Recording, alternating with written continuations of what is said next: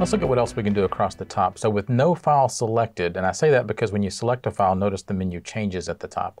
So with no file selected, I've also got Upload, where I can upload either a file or a folder full of files to my OneDrive for Business, which is a good way to upload materials you have stored locally on your machine. Right. Box is an add-on that I added to my SharePoint here, so you won't normally see that. Across the top, we'd already looked at the sort box. Next to that is the view. So by default, we're looking at this in what's called list view. I can choose compact list view, which is the same information, just a little bit smaller. I can also look at tiles, and this will give us kind of a mini icon for each file. With certain files, I will see a preview of the file in the icon.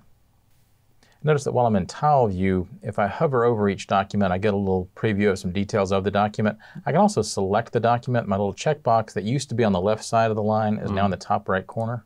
If I choose that, then my menu at the top again changes. Whenever a file is selected, you get a menu at the top of what you can do with that file. I can also right-click on each file to get a menu of very similar options, and we'll look at both of those. But first, let's go back to the list view. So back in list view, let's take our bin sample doc or bin test doc, and I'm going to select that. When I do, here are the things that I can do with that across the top. So I can open it. Notice this is a drop-down too. I can choose to open it in browser, which is my online version of Word, or I can open it in my Word desktop app. So personal preference also depends on if you need the extra features that are in the desktop app. I can share this with other people. I can copy a link to this document, which is also like sharing. I can download a copy. Obviously, this is the opposite of uploading a copy, so this would give me a copy on my own local machine. I can delete it. I can rename it. Again, we'll skip that box menu. I can move it or copy it. And these will move or copy this file to another folder in my OneDrive for Business. So let's look at what this does. Now, with the bins test document selected, I'll choose Move To. It's asking me to choose where I want to move it. Is it in my OneDrive or in one of my other SharePoint sites, which also include our Office 365 groups and teams? In this case, I'll choose my OneDrive, and I'll choose the Documents folder, and I'll choose Move Here. Notice I could choose the folder beneath there, but by not choosing that folder, it's going to be in the Documents folder. So we'll choose Move.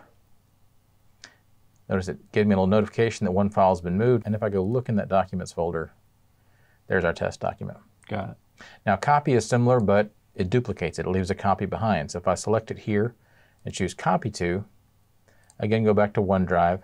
Again, if I don't choose any folders, it's going to put it in the root folder. So I'll choose Copy here. And now I have two different copies of this file, one here in the Documents folder and one back up in my Files root folder. Okay. Again, I don't see it here right away. Sometimes refreshing the screen helps. And there it is. So let's select that again here. Let's look at this three-dot menu, because there's a couple of other things we can do. In this case, we can look at the version history. So if, for example, we choose this Book 2 spreadsheet and choose version history, you can see I have two different versions here. And if I want to go back to the older version, I can choose the three-dot menu and restore it. Now that gives me a third version, which is the new version I just restored. I can still go back to that version I just replaced if I need to. Got it. Now, there's a right-click menu for most browsers, and it's extremely similar to what we see at the top. There is one other command here in the right-click menu that we didn't see before, which is Details, but that's actually, if I choose that, that's going to show me the properties of the file, and I can actually get there through the last icon on the top bar. This is the preview pane, and I can toggle it on or off by clicking that eye. So I can also click there to turn it back on. Gotcha. If it is an Office document, Word, PowerPoint, Excel, OneNote, then I'm going to see a preview of the document here. This is a pretty boring looking spreadsheet from the looks of it. I can see who has access to it, so nobody does, but I could give them access from here. I can see kind of a little bit of the version history, so this was edited about a minute ago. And I can look at more details just to see the type of the file, when it was modified, the path, and so on and so forth. Size of the file is sometimes useful. I can do this for any of the files here, but I can't do it for multiple. So notice I could choose two files, but when I do, my preview pane basically just says 2 items selected. It can't give me the details of 2 files at the same time. Got it.